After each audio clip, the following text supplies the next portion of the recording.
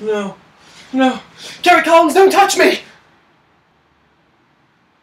Oh. It's just a bad dream. Whew. Man, this season is going rough for me. How am I supposed to turn it around? Who's there? I'll throw a football at you.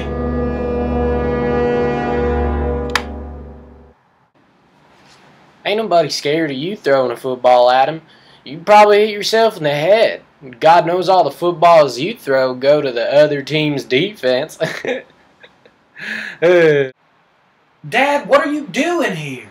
I'm here to help you start acting like a Manning again. I mean, look at Peyton. Look what he's doing. He's making it look like it's high school out there.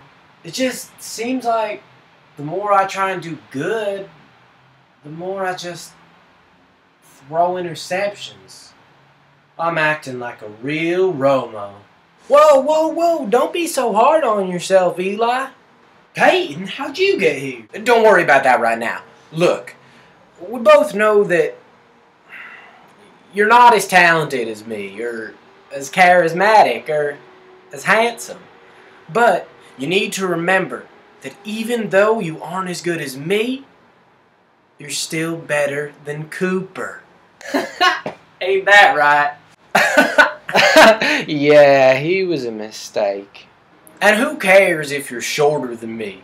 Or that you haven't had as many girlfriends as I have? Or that you're a shy peer? Alright.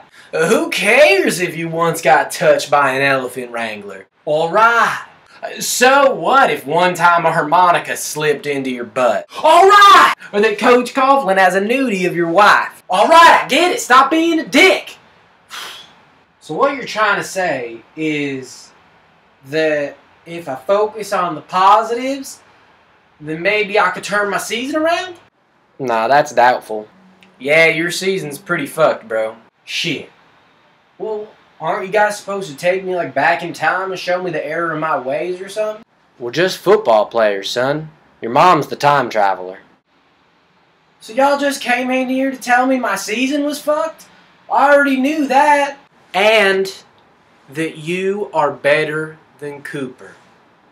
But not me. Not by a long shot. Like by a lot. Like I'm way better than you. This is cute.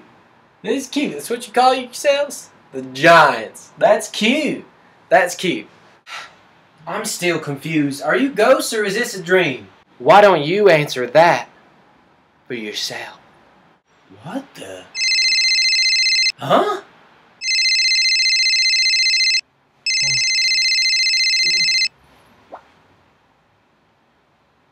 Hey, Coop. What's going on? Dad just called and said you're third favorite now, so, what? That's all. Later, bro! No!